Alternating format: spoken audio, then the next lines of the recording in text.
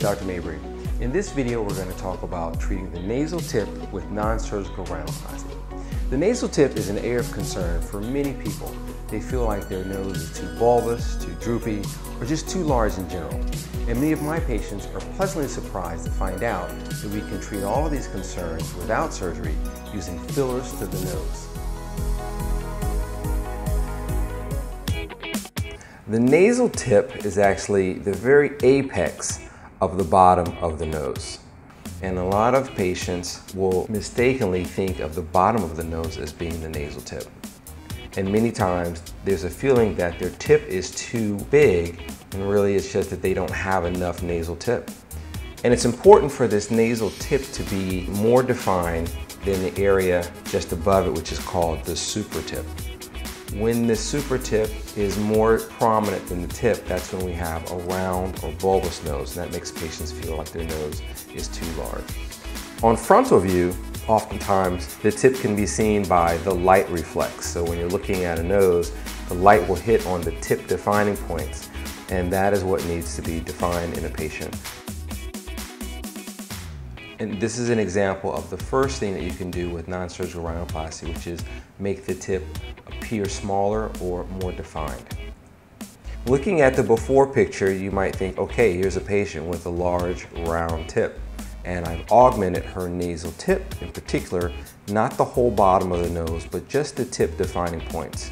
I've also augmented some of the bridge to make sure that the tip and bridge are proportionate and balanced. And you can see on frontal view, now the tip defining point is a smaller area where the light is hitting the nose. Another thing you can do for nasal tip with non-surgical rhinoplasty is increase the rotation.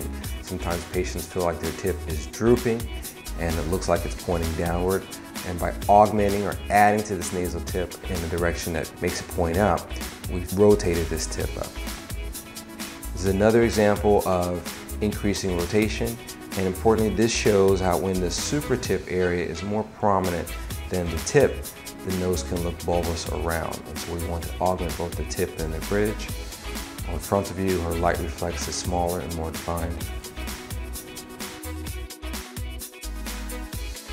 This is an example of a patient who felt she had a bulbous nose.